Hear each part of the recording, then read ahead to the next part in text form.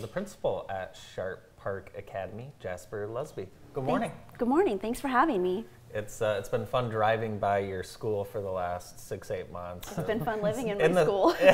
So I have to imagine that it's entertaining for the kids. They've learned a lot about construction. I mean, there's been a lot going on. They've seen a lot of different things with the, excavation on the playground, the construction, parking lot renovations. There's just been a lot happening.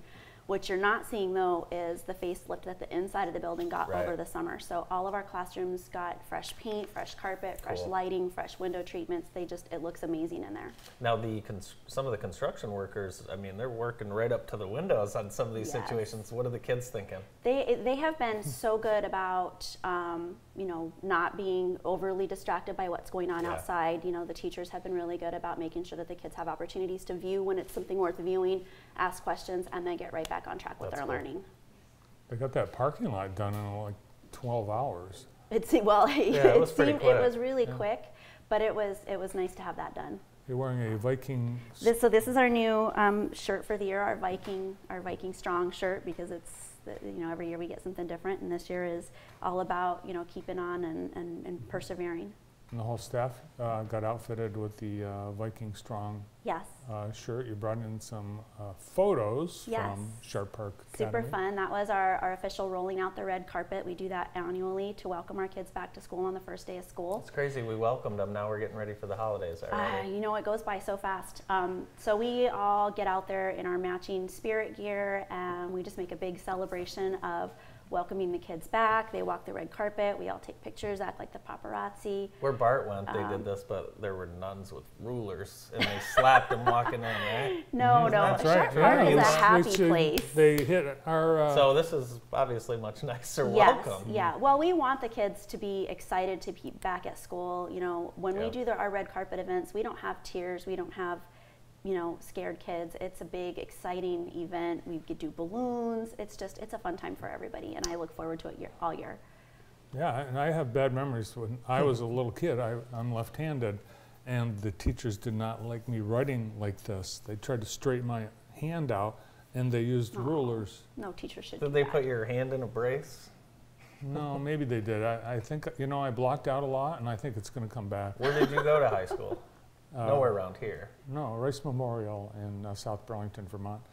But it wasn't in high school that they did that. They didn't hit me in high school. Well, maybe they did.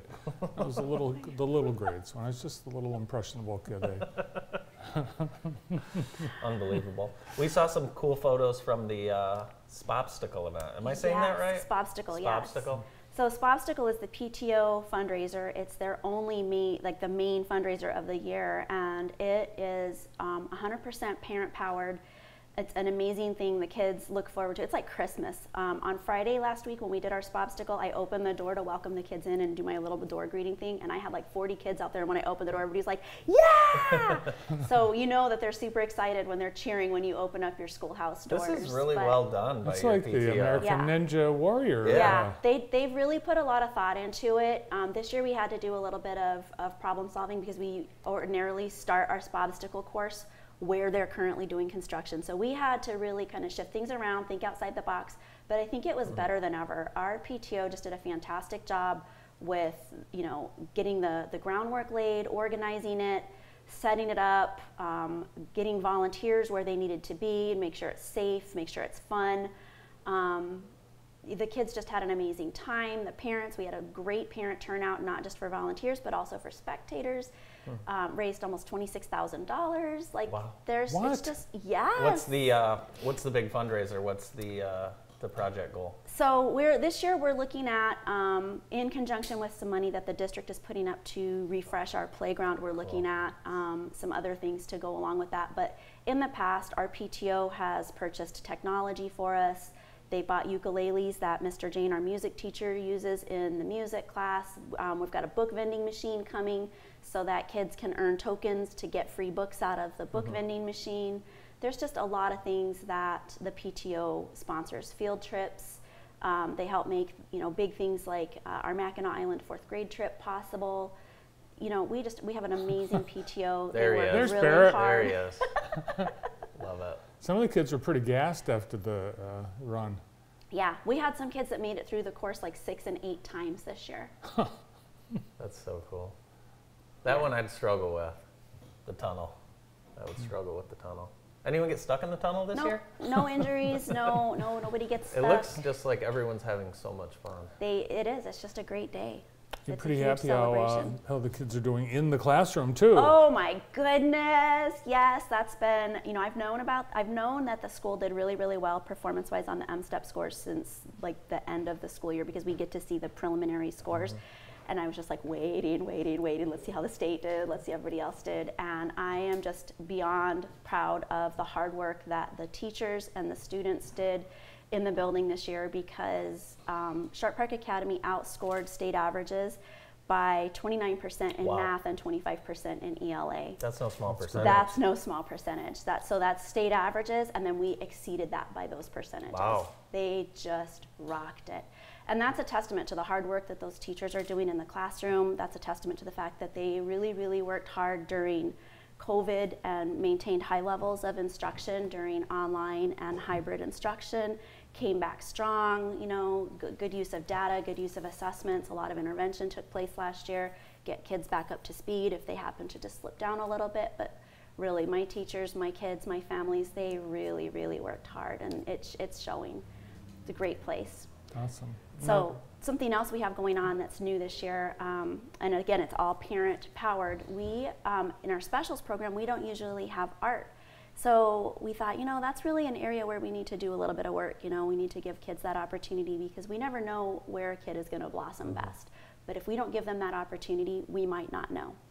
So another parent brought me this curriculum online. It's Art in Action, and she's like, hey, we should look into doing this. And that was a couple years ago, and so it kind of percolated, and we kind of, had some conversation about it and talked about logistics. And so I really decided this year we're going to get that ball rolling. So I have a fantastic parent, Jessica Leland, and she has taken up the mantle on helping me get this Art in Action curriculum rolled out in the school. So this provides art lessons for all of the kids, and it's all parent powered. So she's got this whole cadre of parent volunteers that are going to come in once a month and do art lessons with our kids, and really cool. Amazing art lessons. So as part of that, we're also opening up an art gallery. We're going to do art openings in the building every trimester. We're soliciting art donations from local artists. So if any local artists out there want to participate and be featured in the Sharp Park Academy Gallery, we're happy to accept your donations. But other than that, maybe you guys can stop by and check it out when we get our opening going. We'd love to.